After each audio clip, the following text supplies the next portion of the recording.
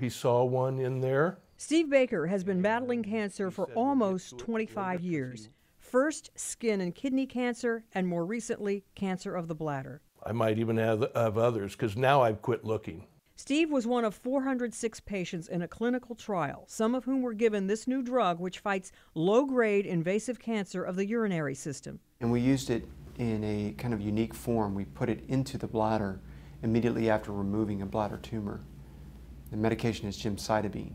Bladder cancer tumors are often scraped out, but that can cause small cells to implant in other sites in the bladder. And they can grow into tumors.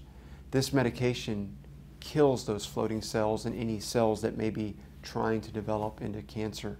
They came back, I want to say 3 more times. Dr. Svatek took care of those.